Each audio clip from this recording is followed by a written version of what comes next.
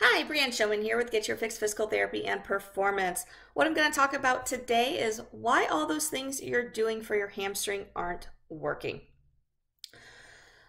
Now, I totally get it. I've been there before. I've talked to a ton of people like you that say you're doing all the things that people told you to do, but your injury is still sticking around no matter what you do. So you're kind of deciding you're just going to run through it because it's going to hurt anyway, right? Not the greatest plan, but that's why I'm here. So we have a couple things going on with why the things you're doing aren't working. One is you're essentially just putting a Band-Aid on it. Now, what that means is you're doing all the things to make it feel good, to get rid of the symptoms, to do all that sort of thing, all those sorts of things. But ultimately, you're not getting to that root cause.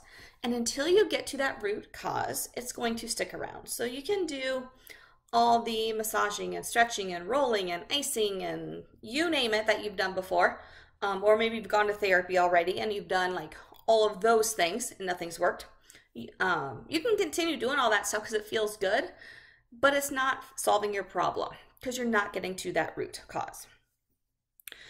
Now, the other thing we need to think about too is what things are doing mechanically with your body, meaning you can do all the right exercises, but your body might be stuck in some compensated pattern that's just known for years.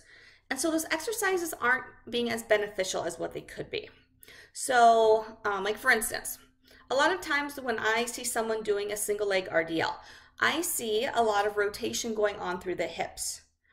And when we're doing that, we're basically compensating for our weaknesses and tightnesses in that leg that's on the ground. Until we take time to actually keep our hips level as we're going down, keeping that movement nice and smooth, we're not actually going to get the benefit of that exercise that we're intending to get. So those compensations that are happening could be another reason that your injury is sticking around.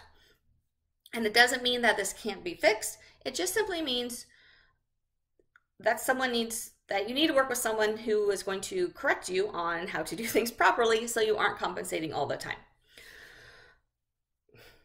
And then diving into the root cause a little bit further.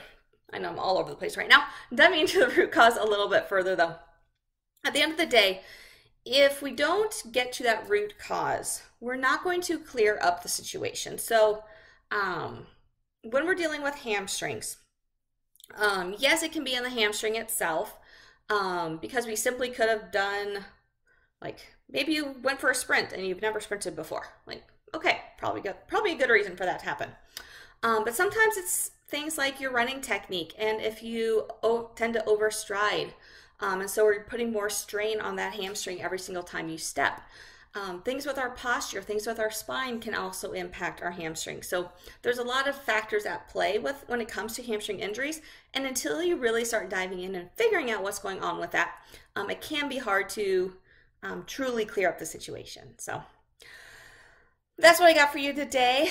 Feel free to check out more information on my channel. Otherwise, check me out at getyourfixpt.com for more great information, or to reach out to me if you have any specific questions about your injuries. So